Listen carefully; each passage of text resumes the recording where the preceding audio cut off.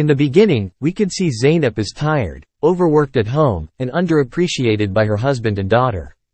Receiving no support from her family after her mother's death, Zeynep decides she needs some time to herself. She runs away to a Croatian island, the birthplace of her mother and the destination of a house she left Zeynep in her will. There, Zeynep discovers the house is already occupied by its previous owner, Yosef. Sparks fly between them even while Zeynep and Yosef butt heads over Zeynep's desire to turn his childhood home into an Airbnb. Everything seems to be working against a romance between the two, their clashing ideals and Zeynep's family back home. But Yosef could be exactly whom Zeynep needs in her life. The chemistry between Zeynep and Yosef is instant. It was a hate-to-love story of cutting banter and harsh scoldings.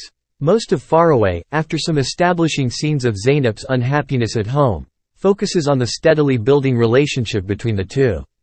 And unsurprisingly, the rom-com shines its brightest when centering the romance and comedy that follows the couple.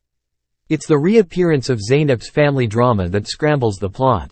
Although some heartwarming moments slightly redeem the uneven storyline, the last few scenes of the film make it a little less Zeynep's story.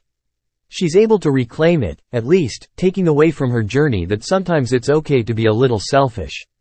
And although the ending leaves us in a lurch, with more questions than answers about where Zeynep is going to end up, we at least know she'll do what's right for herself, and that's satisfying in its own right.